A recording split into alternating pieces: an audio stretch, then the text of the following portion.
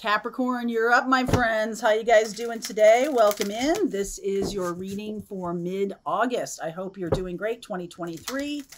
Let's see where we go for you guys. Later today on our heart healing group, we're going to be talking about unhooking from exes, what that feels like, how to do it, how to move on, okay?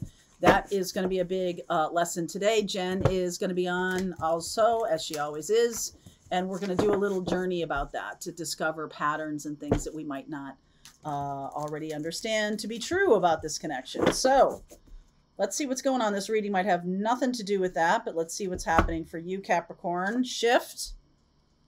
Some lovely energy right there. That's a 9 card. Release.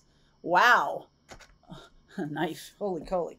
And trust. There's definitely a relationship right now going through some big changes. I feel like some of you are releasing stories. I feel like some of you are releasing the need to like defend yourself in a relationship. All right. Some of you may not fully trust the other person. Some of you are in general not trusting. Okay. And there could be a sense of like, I have to do battle. I have to do battle in order to make this shift. Okay, I have to really, you know, go to town or go to the mattresses, okay, or something like that. Okay, who knows what movies that's from? If you do, drop it in the comments. Going to the mattresses, okay? Don't Google it. Just if you know it, drop it in there. All right, so let's see what's going on here.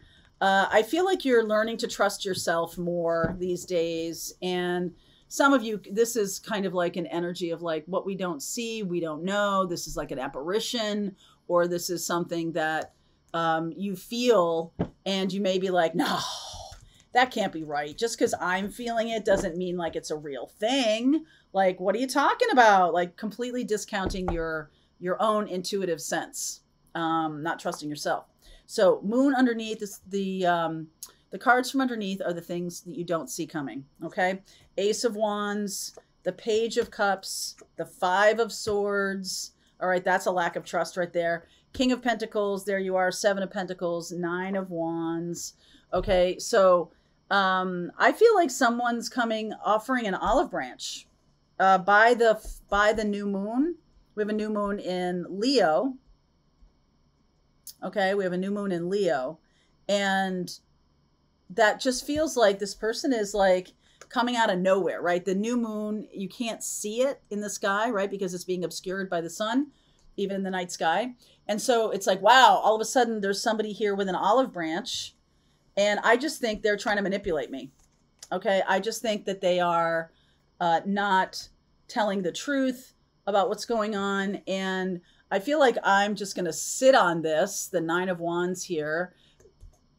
Samesies, like same pattern, same thing. I'm never going to make this shift until I trust a little bit more, trust the universe, trust what I'm putting into play. You are planting the seeds of all good things. Why does this keep showing up? And I feel like that's something you don't see coming. All right, we'll go into that in the extended a little bit more. Queen of Swords. Judgment. I'll go through these one at a time for you. This is a modified Celtic cross. I'm using Tarot Made Easy by Barbara Moore. Let's see what the universe is saying to you. Knight of Wands. How we got here. Trusting your intuition or not trusting your intuition. Maybe you feel like your intuition led you astray. It's not true. 6 of Swords. The World. 9 of Cups. 4 of Pentacles. 9 of Pentacles. And the outcome is the 3 of Swords. So we definitely have some, I just feel like you're not trusting yourself enough here. Okay. Like you're seeing things clearly. You're being brought some new choices, some new opportunities. And you as the Queen of Swords is saying like, I know what's going on. I can see what's going on. My opportunity is to allow. That's where you're not trusting. So we did a workshop the other night, and part of it, this was our Lionsgate workshop that we were doing the other night. And I was talking about 369 manifesting. which is basically using the energy of 3, 6, and 9, those numerological frequencies to manifest. And one of the biggest things is if you're manifesting, but you're like, okay, whatever, like I don't believe it, then you're resisting. Okay, if you're doing the work of manifesting, but then the next 23 hours of your day out of 24 are whatever. This whole manifesting thing is kind of loony, isn't it? Like you're putting it down. It's like you're saying to the universe, I don't trust that you're gonna have my back. And so I'll do the work, sort of like whistling through the graveyard. Like I'll do the work of manifesting. Okay, Mary Jo, don't get all over me because I'm not manifesting. I'll do it. I'll pray. I'll manifest. But the other 23 hours of the day, you're like, what a crock. I don't see it showing up anywhere. Why isn't it? Where is it? It's not showing up because you're doing that. Because you're not trusting. All right. Very important. So the Knight of Wands, the universe is saying it's time to get on with it. It's time to stop believing that everybody is out to get you. That, and I can hear you saying like, well, just because you're paranoid doesn't mean people aren't really out to get you. Like people can still be out to get you and you can be paranoid. Both of those things can be true. Okay. But here's the thing. That's not going to end well. That philosophy of life is not going to end well for you. So, I'm just getting the feeling that this storyline, which we'll dive deeper into, there's some reason for you not to trust. I feel like you have had love partnerships that have really kind of stabbed you in the back.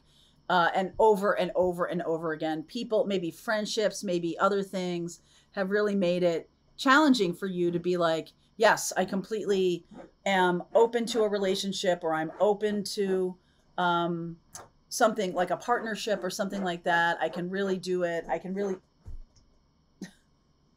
He does not want me to finish this video.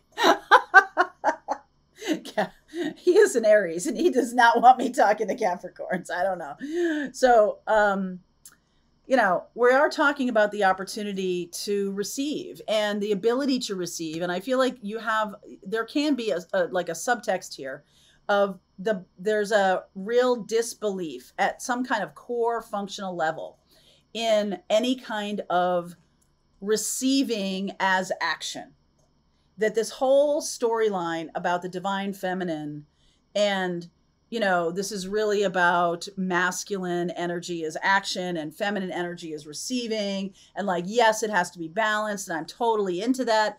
I feel like that is belied by the fact that there's this King of Pentacles, and whatever you've done before that worked, whatever you believe worked or whatever, you still do the same pattern. You're still doing the same pattern over and over again. And it's not working. Like you might have believed at one point it was working because that's what everybody said you're supposed to do, or that's what everybody said that, we do, or how we work things, or how relationships are supposed to go. Like there's some kind of should here, shoulda, coulda, woulda kind of thing.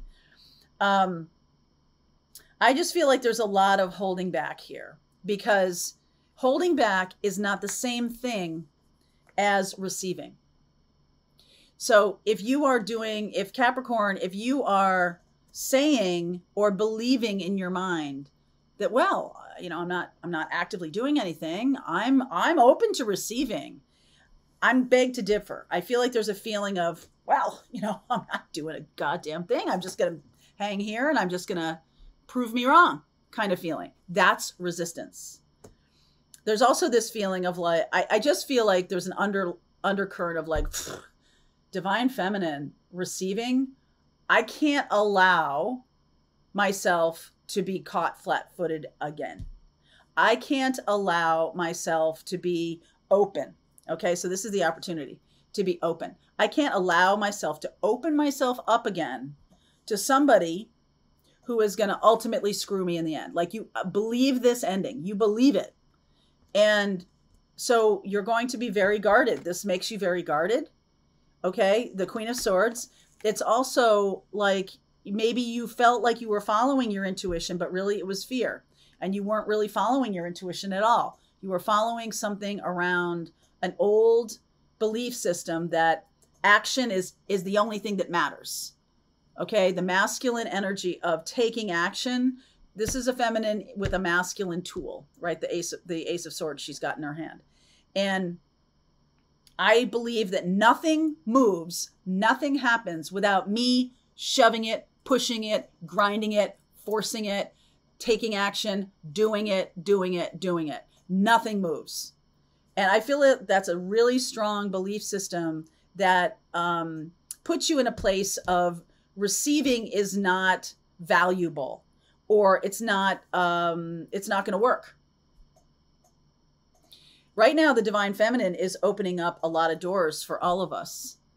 And if we are of this opinion, especially Capricorn, you're being said this for some reason, you got to release whoever slit your throat in the past. You've got to release that. Maybe you need to forgive somebody. Maybe you need to kind of get in the sense of like, this is a masculine with a feminine tool.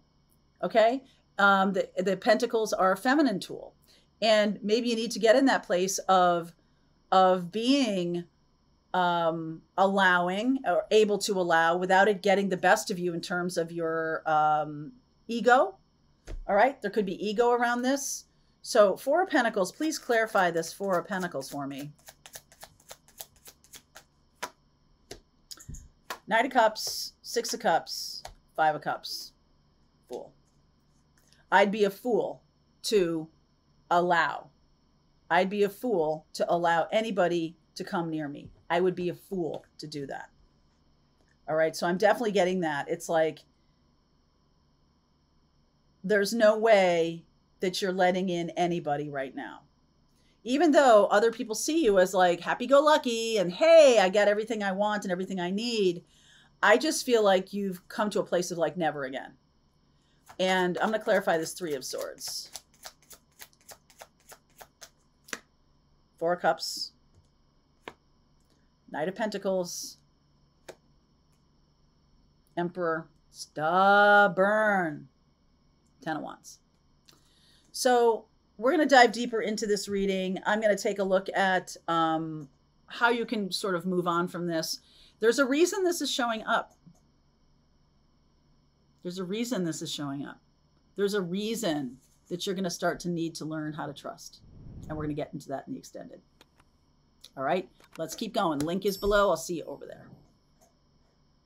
All right, I hope you enjoyed that video. If it was helpful to you, please consider liking this video and sharing it with anybody who might have a need for similar kind of information. And if you like this video, check out these videos.